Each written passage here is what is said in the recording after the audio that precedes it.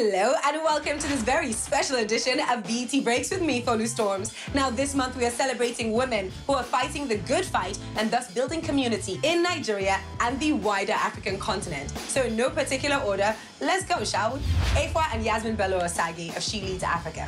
Now these two women are the founders and brains behind She Leads Africa, and if that sounds familiar to you, then I should certainly hope so, because they recognize there was a knowledge, skills and accessibility problem that seemed to be preventing women from the motherland from scaling up to leadership levels, and so they've gone about addressing these issues doggedly since their inception. And most recently, they started a high-growth coaching program that they opened to women-led businesses in Nigeria, which lasts for 3 months to provide growth-focused entrepreneurs with coaching support to scale their businesses. I mean, steadily empowering motherland moguls, and we are here for it.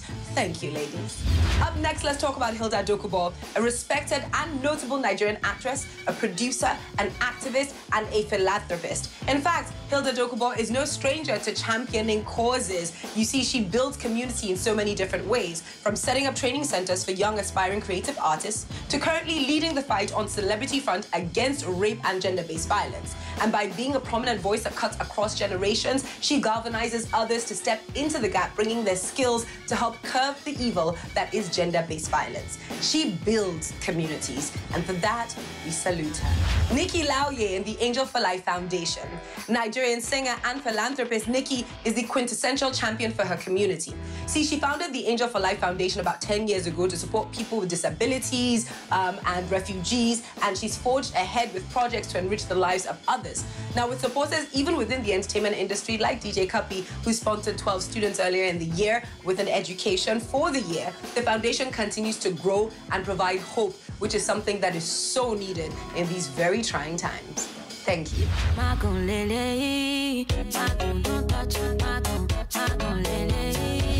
Then there's Niniola and the Adopted Child Foundation.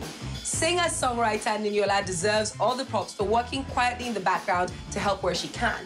You see, not many know that she started a foundation to translate her passion for and belief in child education. And in the last 5 years through this foundation, she's provided scholarships to children, facilities to school, and it is not just on paper. I mean, go to her Instagram, she's clearly so proud of the advancements that the scholarship candidates have been making, and it is a heartwarming thing to see. So keep on keeping on, Nini, because every child definitely deserves an education.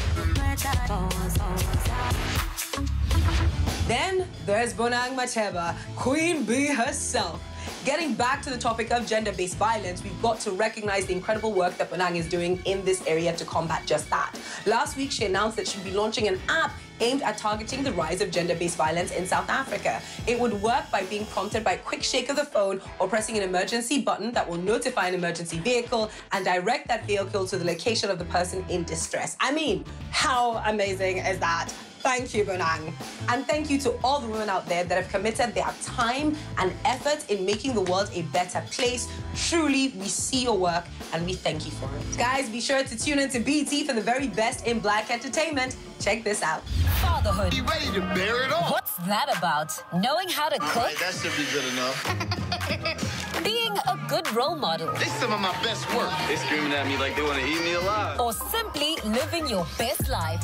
I love putting my nose in it. You best embrace being a bad dad. Want to know how? Leave it to Stevie. And on that note, I am done for today's BET, but don't forget to check in with me again on Wednesday for BET Breaks. And until then, I'm sending you all so much love and light by Storms.